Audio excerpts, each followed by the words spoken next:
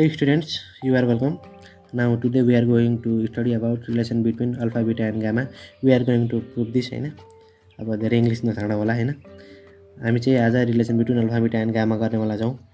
Thermal expansion भन्ने पार्टको hit थर्मोडायनामिक्सको चाहिँ thermal expansion भन्ने पार्टको चाहिँ अत्यन्तै धेरै इम्पोर्टेन्ट डेरिभेसन हो यो हैन. यो चाहिँ सधैँ एक्जाममा 4 मार्क्समा सोधिराखिन्छ हैन. प्रायः जस्तो धेरै अत्यन्तै धेरै इम्पोर्टेन्ट हो यो हिट थर्मोडायनामिक्स च्याप्टरबाटै अत्यन्तै धेरै इम्पोर्टेन्ट हो है त. यसको हामीले खासै केही पनि गरिराख्नु पर्ने हैन. अल्फा बीटा र गामा बीचको रिलेसन देखाउनु पर्ने हो हैन. सो हामी डाइरेक्ट हिसाब गर्न सक्छौँ है त.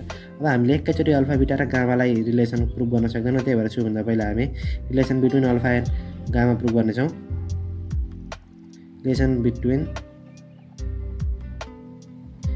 Between alpha and beta prove गरौँ अनि फेरि अल्फा एन्ड गामा प्रुभ गरौँ है त. सबैभन्दा पहिला हामी relation between alpha and beta prove गर्नेछौँ. अब relation between alpha and beta prove गर्नको लागि तपाईहरुले फिगर चाहिँ अत्यन्तै धेरै जरुरी छ. अब फिगर कस्तो बनाउने, फिगरमा धेरै ध्यान दिइराख्नु पर्दैन. एउटा स्क्वायर बनाउने सानो चिटिक्क परेको हैन. अनि यो भन्दा अलिकति अब किनभने हामीले हिट पास गराइन्छ अनि हिट पास गरेपछि त हरेक चीज एक्सपान्ड हुन्छ भनेर तपाईहरुले पढ्नु भएको होला हैन.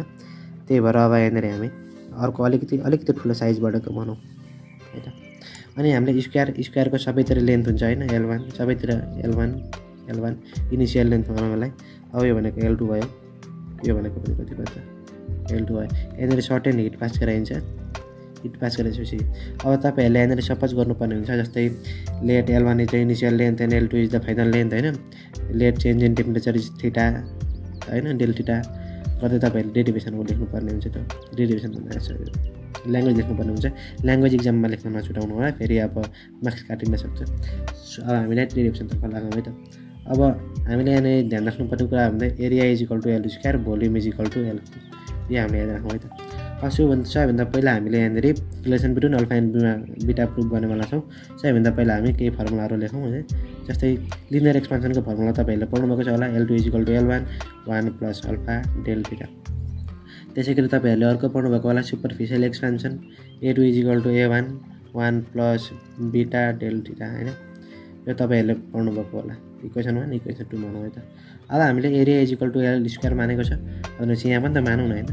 Late A2 is equal to L2 square हो कि हैन त हो नि हैन. And A1 is equal to L1 square यो त हो नि हैन. एरिया कुनै पनि चीजको स्क्वायरको एरिया चाहिँ L स्क्वायर हुन्छ हैन. अब A2 छ त्यही भएर L2, A1 छ L1. क्लियर छ? ठीक छ. अब हामी यहाँनेर भ्यालु राखौँ. A2 मा भ्यालु राखौँ. A2 is equal to A1 1 plus beta del theta हामी भ्यालु राखौँ. L2 square is equal to L1 square 1 plus beta del theta हुन्छ. अब हामीलाई थाहा छ L2 भनेर हामीले यहाँ लेखेको छौँ. लेखौँ L1 1 plus alpha del theta is equal to whole square गरौँ is equal to L1 square 1 plus beta del theta हैन. अब यहाँनिर हामीले यो ब्र्याकेट टुटाउँ L1 स्क्वायर हैन. यसलाई फर्मुलामा पनि हामी डाइरेक्ट हाल्दिहालौँ हैन. 1 square plus 2AB plus B square is equal to L1 square 1 plus beta del theta. अब यो L1 स्क्वायर छर्लप्पै काटियो हैन. अब बाँकी के हुने हो त? बाँकी के हुन्छ जस्तै 1 plus 2 alpha del theta plus alpha del थीटाको whole square is equal to 1 plus beta del theta. 1 cancel हैन. बुझिहाल्यो होला.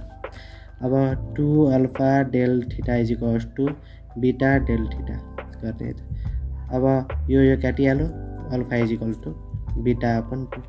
अब तपाईँ सोचिराख्नु भएको छ होला यो कहाँ गयो हैन. यो कहाँ गयो? यो त हरायो नि त हैन. यो हराएको हैन. यसलाई हामीले यस्तो गरेको हो.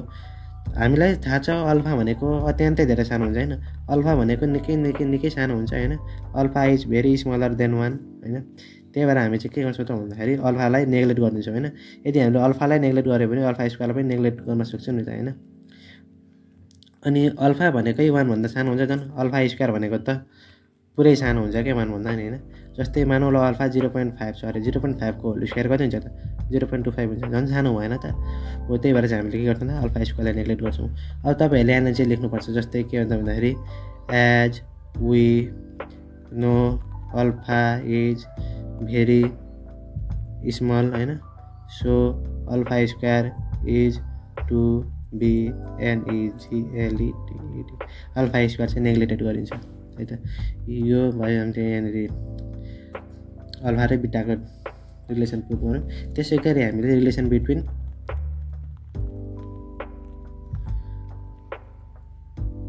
अल्फा एन्ड गामा पनि प्रुभ गर्नुपर्ने हुन्छ। अल्फा एन्ड गामा यसको लागि पनि हामीलाई फिगर चाहिन्छ होइन।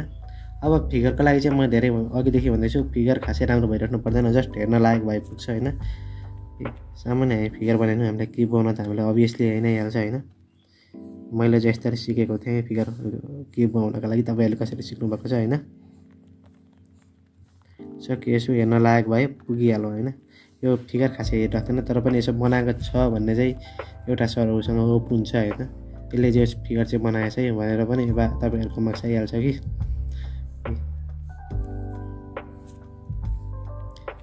यसरी गरौँ होइन।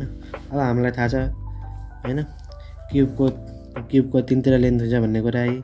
यो भनेको L1 भयो, यो भनेको हाइट भयो, यो पनि L1 नै हुन्छ, यो पनि के हुन्छ L1 नै हुने भयो, यो पनि L2 हुने भयो, L2 हुने भयो, L2 हुने भयो। यहाँनिर सर्ट एन्ड हिट पास गराएको छ। तपाईँहरूले यहाँ पनि लेख्नुपर्छ अब होइन। Late L1 with the initial length, L2 with the final length होइन। अनि late change in temperature should with del theta होइन भनेर तपाईँहरूले लेख्नुपर्ने हुन्छ यहाँनिर। अब हामी यो ल्याङ्ग्वेज नलेखिकन डाइरेक्ट हामी डेरिभेसनतर्फ लाग्छौँ है त। हामीलाई यहाँनिर थाहा छ V2 = V1 1 plus gamma del theta cubical expansion. तपाईँहरूले सायद पढ्नुभएको छ होला होइन क्युबिकल एक्सपेन्सन। अब क्युबिकल एक्सपेन्सनको फर्मुला हो यो। अब हामीले अघि भर्खर यहाँनिर लेखेको थियौँ भने त मजाले भोल्युम = L क्युब हुन्छ भनेर भर्खर लेखेको पनि होइन। हो त्यस्तै गरी हामी पनि यहाँनिर गरौँ यस्तै late V2 = L2 cube and V1 = L1 cube है त। अब हामी यसको डाइरेक्ट यहाँनिर इम्प्लिमेन्ट गर्दै यसलाई के हुन्छ इम्प्लिमेन्ट गर्दाखेरि L2 cube = L1 cube 1 plus gamma del theta होइन। अब L2 भनेको हामीलाई थाहा छ L1 1 plus alpha del theta भन्ने कुरा हालौँ। L1 1 plus alpha del theta यिनीहरूको whole cube = L1 cube 1 plus gamma del theta जस्ताको त्यस्तै होइन। अब यसलाई पनि हामी फर्मुलामा हाल्थ्यौँ L1 क्युब हुने भयो यहाँनिर होइन। अब यसलाई फर्मुलामा हाल्दै के हुन्छ 1 cube plus 3a square b plus होइन 3 त्यहाँदेखि आउँछ a त्यहाँदेखि आउँछ b square plus b cube alpha del थीटाको whole cube = L1 cube 1 plus gamma del theta है त। अब यहाँनिर हामीलाई थाहा छ होइन L1 क्युब हामीले यसरी काट्न पाउँछौँ। अब हामी यहाँनिर टुक्रा पारौँ 1 plus 3 alpha del theta plus 3 होइन alpha del theta whole square plus alpha del theta whole cube होइन। अब अघि हामीले यहाँनिर जसरी अल्फा स्क्वायरलाई नेग्लेक्ट गरौँ त्यस्तै यहाँ पनि त अल्फा छ नि होइन। यसको अल्फाको पनि स्क्वायर छ भनेपछि यो पनि त सानो हुने भयो। अनि यसलाई पनि त हामीले नेग्लेक्ट गर्न सक्ने भयौँ नि होइन। यसलाई पनि हामीले नेग्लेक्ट गर्छौँ। अनि अल्फाको क्युब भनेपछि त नेग्लेक्ट गरिहाल्नु नै भयो किनभने अल्फाको स्क्वायर नै सानो हुन्छ। झन् अल्फाको क्युब कति सानो हुन्छ होला आफै सोच्नुहोस् त। त्यही भएर यो 1 1 यसरी काट्ने 3 अल्फा डेल थीटा = कति हुने भयो त गामा डेल थीटा हुने भयो। Del theta cancel alpha = गामाका upon 3 यो भनेको इक्वेसन 5 भयो होइन। नाउ फ्रम इक्वेसन 3 and 5 के हुने भयो त भन्दाखेरि अल्फा = β/2 = गामा/3 हुने भयो अथवा अल्फा = β/गामा = 1:2:3 हुने भयो।